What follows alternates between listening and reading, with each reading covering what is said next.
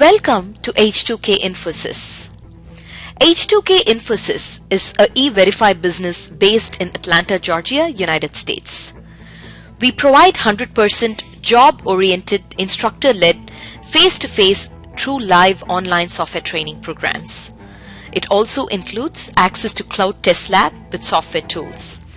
We provide live project for you to work on. We also provide assistance with mock interviews, resume preparation and review, and job placement assistance.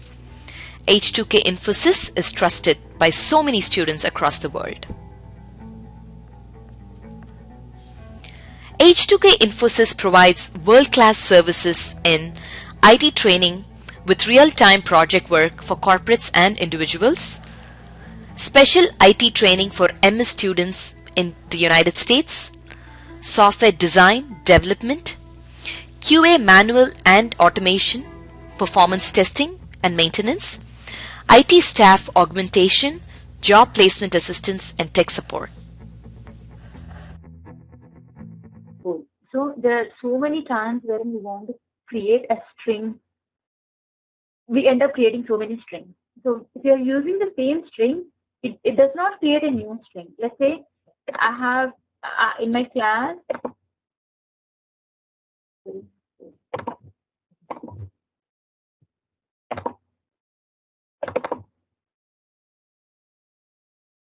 here as a string specific, A1 is equal to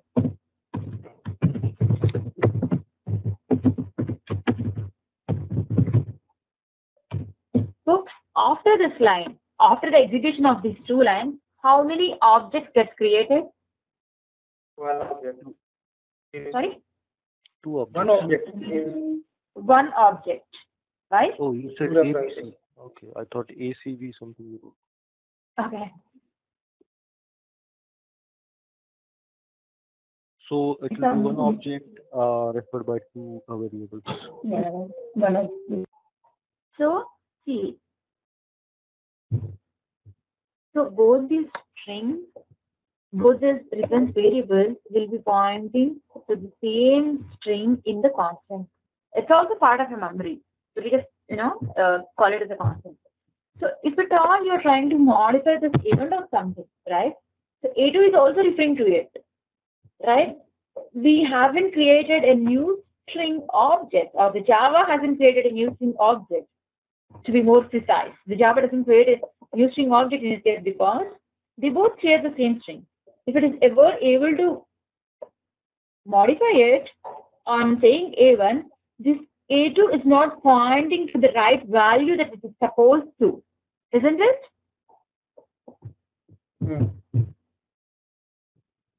That's more kind of one of the convincing reasons for it. The constant pool is maintained or organized, keeping the memory constraint, as we usually deal with, so many strings, and the reusability is more of an important thing that needs to be considered. So we call it as a constant pool. It's still, of course, a part of the memory wherein just the strings reside. But okay, so what happens after the execution of this tree line? So here we have two objects, right?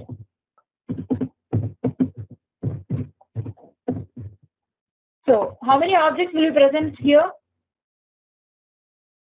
I thought we have one object. ABC and ABC is the object, right? So isn't it that whole one object? See here, sorry, I'm very sorry. It's only one object. That's my type. Object. Yeah. So how many objects do we have here? Two. After this line, we have two objects, right? Let's say if I specify this line right here. So how many objects will get created after this line? One. One all the time? Yeah, I mean after this line, because if you say new string, it will create object. If you say string A1 is equal to ABC, it will search in a string first. Yes, If it not present found, in then the create object. constant pool. If it's not present, it creates one Yeah. in the constant pool, right? Yeah. So, and here if I'm saying A1 equals A2, right? What will be my output? That will be true. Because it's pointing to the same object. We are checking a reference. So, if someone not able to understand it, please stop me. Stop all of it. I have a confusion here, Neha. So here- confusion. Hello. Yes, yes. Yeah, I have a confusion here. The string s is equal to new string abc. That was when it was after a2. You told there will be two objects created after string s, new string abc. See, If I keep it above. here when we come here, we'll be having two objects. Of the 3 lines of execution, we'll be having two objects. Two objects here. But if I execute string s is equal to new string abc, then it will be creating an object which has abc. If it is not there in the constant pool, it creates one. Then what will happen if string a1 is equal to abc L2? Then what will happen? Will it fetch into the A1 just points to the string in the constant pool. It does not create a new one. So it points to the string that's already present in the constant pool. That means it will be pointing to the string which was pointed by string s, right? Which is pointed by String s. no. As is, see, in this line, if there is no string that's present in the constant pool, two objects get created. You understand that? You need to do intent that one to add it in the string pool. Sorry? So basically, if you say new string, no matter what, if it's present in the constant pool or not, it always creates a new object on the heap. When you say new string, even if it's present in the constant pool, it creates a new object. So when it's a new string of ABC, there are two things that happen. One, it creates in the constant pool, and one, there is an object that's created. So this line, if ABC is not present in the constant pool, creates two string objects. This line, it points to the same object that's present in the constant pool. Even this points to the same object that's present in the constant pool. So this A1 equals A2 is true because they both are pointing to the same object, but S is pointing at different objects. In this line, we have two objects that get created if ABC is not present in the constant pool. So A1 equals S or A2 equals S will be false. This will be false. Okay. So if you want to compare the contents of the string, we use the equals method, right? I think we have discussed it. I mean, any object you want to compare the contents of the object meaningfully, we have to use equals method. And for user-defined objects, we have to override the equals method. For string and repo classes, the Java people who have written that, they have already overridden the equals method. Yeah, I have one question for you. That string as equal to new string and then we give ABC, right? So this will be in the string pool or it will be go in the area of memory? One in heap, one in constant pool. Okay, so the ABC will be in the string pool, but that S, that will be in the area of memory, right? As string S, that reference. S is a local variable, right? Oh yeah. It's on stack. Right. Local variables are always on stack. Right, okay. Okay, sure, thank you. Neha, one more question. Might be a silly question. System.out.println, when I am writing A1, comparing it with the equal to S, is there any concept of equal and hash code coming in here? No. When you say equals, there's no concept of equals or hash code that's coming in here. It just compares A1 and S and it prints it. So if you see this out println, right, you have like, many overloaded methods, right? So it returns a boolean, it is just printing it out. There's nothing that equals or hash code is coming into picture right here. Okay, so that is just for the selection. If I say the sets, hash sets and all that, that's where those things comes into the picture. Yeah.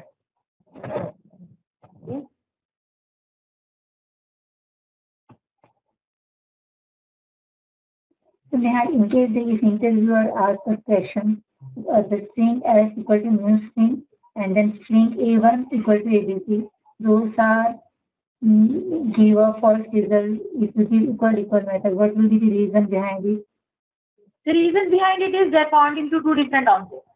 One is pointing to the one in the constant pool, and S is pointing to the object that's created on the heap. So equals compare returns true. Results to true only when both the references are pointing to the same object. It doesn't compare the contents of the object. Double equals it just true or results true only when both the references are pointing to the same object. It doesn't compare the equality of the object. Equality of the object or meaningful comparison between the objects is taken care by the equals method. Okay, so the same answer I gave an interviewer and he said my concept is not clear, then what will be my reply? Sorry? The same reason I gave that interviewer and he told me that my concept is not still clear, and then after that he did not give me the explanation. Then what will be my reply? No, see, the reason I don't know what sort of thing, the way you said might not be convincing for me. The reason is double equals just compare like the references, the addresses, like, A1 is pointing to an object, it has that address. S is pointing to a different object, it has that address. So when I compare, when both addresses will be same, when both the references are pointing to the same object, right? Right. It's as simple as that. There is nothing rocket science written in it. They're just the references. They point to an object, so when they will be equal, then they both are pointing to the same object. Right, but if I'm giving the same reason and if the interviewer does not get agree with me, he wants me to get angry, what should I answer him? No, the interviewer, no matter what, sometimes interviewers are, little irritating, but still we have to handle them with patience. Maybe they're just trying to check your patience. There are different kind of interviewers that check from a different perspective. Some interviewers, they just concentrate on the very basics. They ask string, immutable, overriding, and then end up the interview also, right? Mm-hmm. But it is the same question. It depends on how confidently you are answering it. So if you take different examples and say, if I have string S is equal to just ABC and ABC, so both the strings are pointing to the same one in the constant pool. So both the references are pointing to the same string, then the double equals returns true. But when I say new string, it's a different string object. Although the contents of the string are same, it's a different object. That's the reason double equals returns false. So you can take examples and explain them. But the reason is double equals, no matter strings or any object, it compares the references, right? The address. So it returns true only when both the references are pointing to the same object. Mm-hmm. It has been asked to me in one of the interview, if say you have string as mutable, or say any of the primitive classes like the integer class or the double class that would have been mutable, then what would have? See, string is more a kind of the database URLs, passwords, and all these things we make it. So if at all string is immutable and it was ever tried to override the URLs of the database or usernames or passwords, it's a big security threat, right? Mm-hmm. So, and of course, an immutable class has to be final, because when you extended the immutability, you can change the the concept of immutability, right? And that's the reason it makes more sense to have it as final. So, like the database URLs and all these things, it shouldn't be changed. String is the kind of widely used for all the parameters, like any network connection or database connections and all these things, right? And one more reason we could say is synchronization, right? A string is immutable. The same string could be used across, right? I have something which I'm using, which like a constant which I'm like trying to use it across. A string is immutable. We can share, string instance thread safe, right? So if you want to go with the thread safe, we go with the string. And of the later versions, we have string buffer also. Yeah. Yeah, I did not get that last question. What was the question? Is the integer or number is immutable, then what will be the result? What was that one was the question? No, if it is mutable, what is the disadvantage, right? So we're saying it's just, see, there is nothing like this is the answer. If you give this answer, it's right. So it's more about there are different reasons for it. It's how we are able to say it and convince the interviewer, right? So all these URLs or database URLs, the network connections, URLs, passwords, they are all strings, right? So it makes no sense to make them as immutable, right? And what is the reason? The synchronization issues.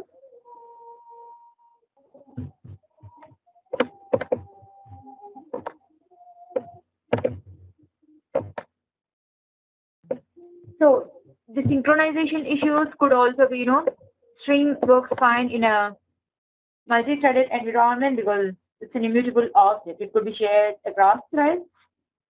And one more thing, like as it's an immutable object, the hash code of the string is cached. We can cache the hash code on the string. Because if the string is changing, the hash code, of course, should get changed. And there is no point in caching it, right? So, that's one of the reasons you could say. So when you say a reason, just don't say it like, we want to cache the hash code. But, explain it in a more sense like, we cache the hash code, but if a string is not immutable, if someone could change it, there is no point in caching it. So as in we have to regenerate it. Manoj, you were asking something, I'm sorry. What is hash code for string? We discussed the hash code, right? The hash code method which returns a unique integer on a specific object, right? Yeah, and this hash code is we are using to find a container or a bucket where we are putting the same. Yes. So instead of generating it again or something, for string it's cached. It's cached for string. For a specific string, we could cache it because it's not going to change, right? Okay. So what's the question? No, I was confused why you were saying a hash code for a string. No, every object has a hash code, right? String is an object. It has a hash code. Okay. On that way. Okay. Right? Like in English, string, something like that. I thought like that. Okay. Okay, a string is also an object code. So string has a hash code. Every object has a hash code in Java. So we have the hash code method which returns the hash code on the specific object. So, Yeah. kind of reason. Save.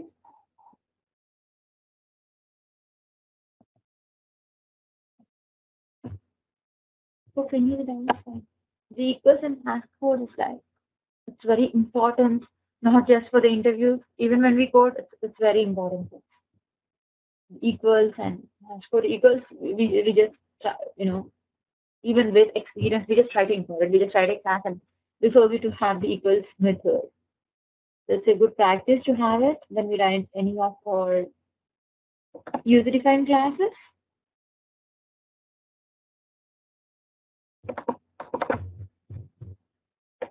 So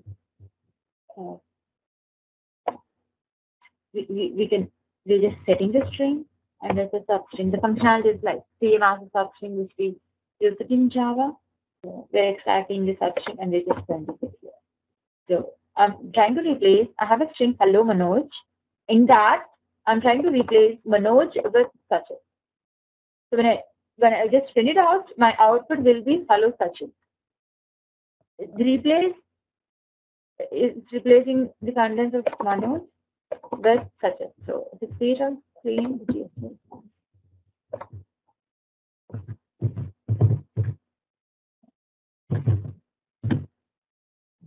it here, saying hello section.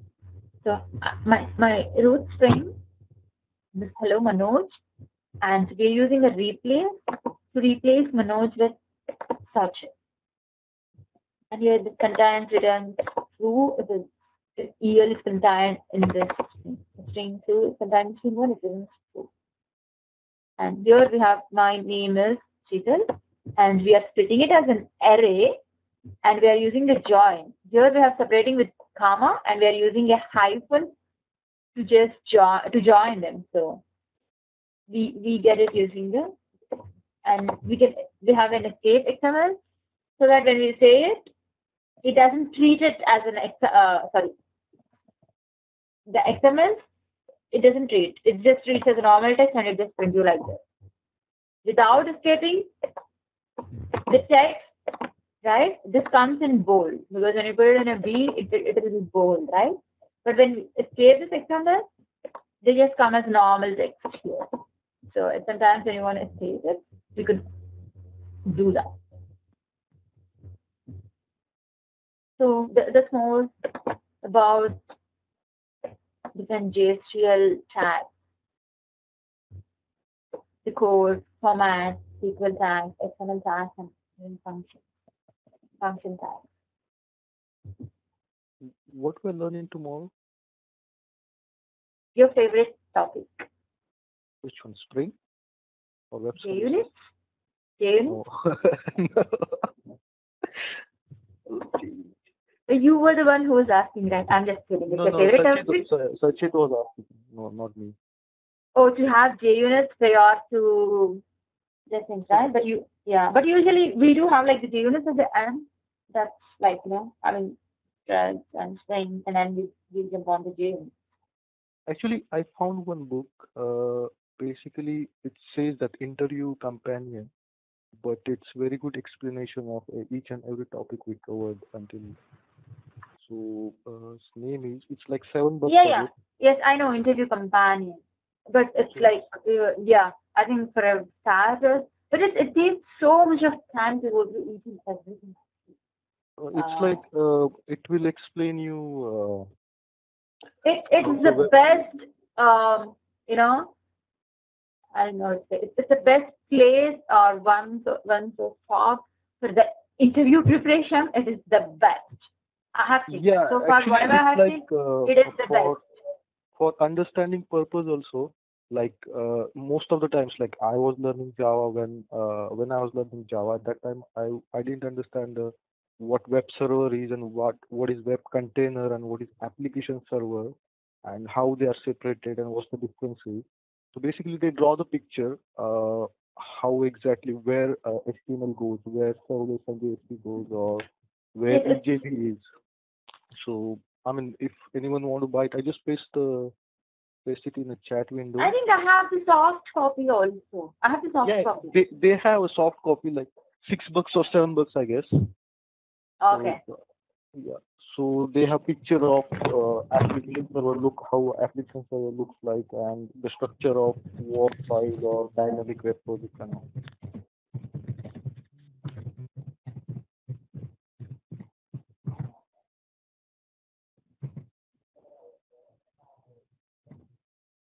Okay, any other doubts?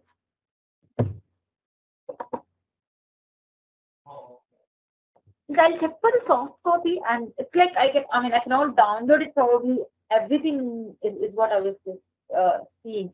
But whatever I have it, I'll try to send it. You can just buy the book also, I think.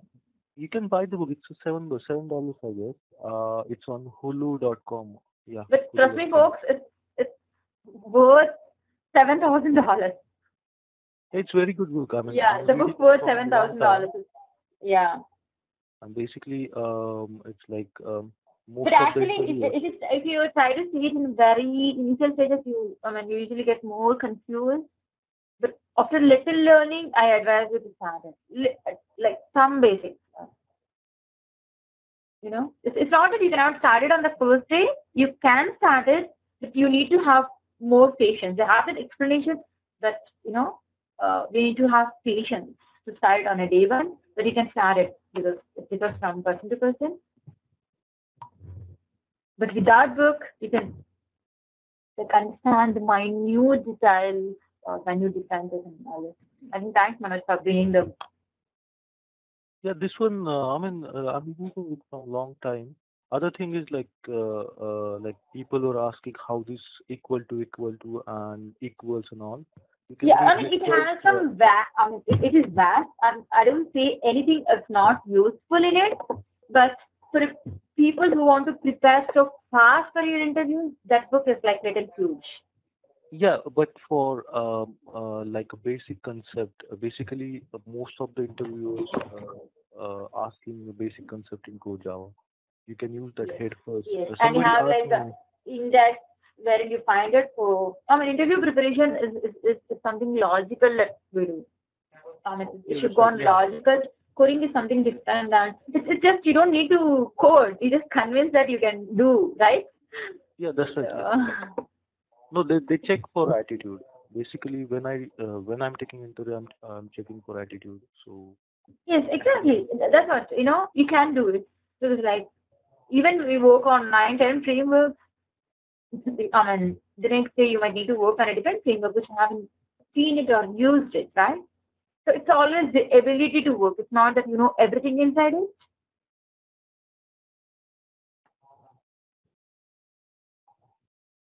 So any other questions? So anyone has any concerns in having JUnit class tomorrow?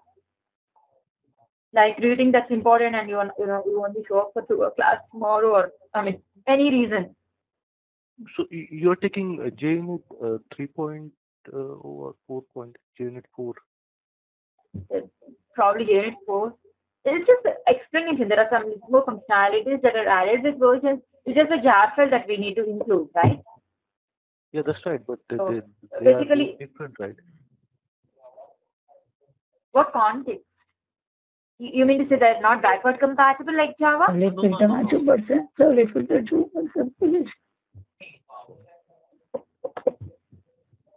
No, yeah, so what I'm trying to tell is in JUnit 3, I guess we have test at the beginning or in JUnit 4, something like that. So that's you don't have it in JUnit 4, we have the test annotation in JUnit 4 also, right? Yeah. So, no, why I'm asking because sometimes it's like people teaching the old things, not the latest one. That's why I'm asking. Anyhow, you want to make a tip. You want to have JUnit 4? That's fine. I mean, I think I'm using JUnit 4 actually. 4.5 or something.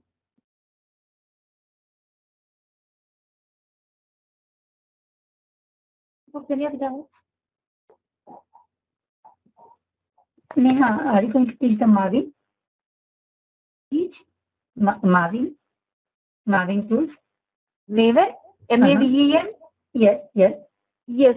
I mean, I'm planning to provide a overview on the kind of Maven as I think it's really important. So actually, I'm using the Maven and I'm trying to connect Hibernate and trying to use the Oracle, but the Maven is not allowing me to use that artifact for Oracle JDBC. It says missing artifact, and then it says See, basically whatever we specify as a dependencies, it should be present in that repository. Whatever the repository that we are specifying, it should be part of the repository. So you should be able to connect to the repository and whatever you are specifying in your settings.xml, where exactly the repo is present, that particular jar file, the dependency that you are adding should be present there. If it is not present there, it says missing artifact. Actually, manually I copy and then I try to copy through the command also, but nothing is working out. So if you have time, then in settings.xml, you specify where your repository is. In your repository, you should be having the specific jar file in the exact location, the package or the pertaining to the group ID. Then only that artifact gets resolved.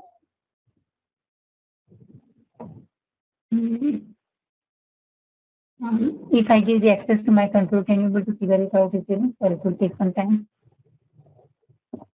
I could see it. See, open your settings.xml. You have your settings.xml when you install Maven, right? You have the settings. So many of our students have given testimonials on how our training programs are. You will find them on kudzu.com and on our website H2KInfosys.com. On our website H2KInfosys.com, you will also find more detailed information on who we are, the courses that we offer, what each course covers. Also, if you're interested in a demo program, please register on our homepage on the left-hand side. Just give us more information about yourself and we will send you a link for a demo class. The demo class is absolutely free. Experience our commitment by just attending an orientation workshop at no cost. Our team of faculty and advisors are here to guide you with the right information.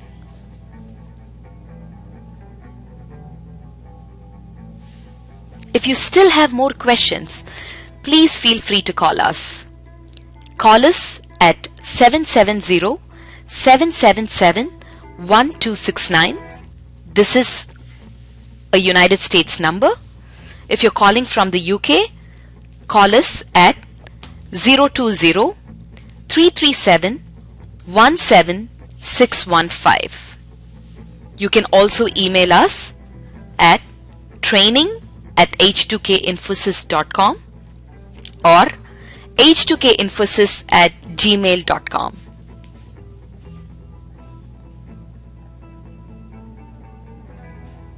Thank you for watching our videos. We wish you a great career in information technology.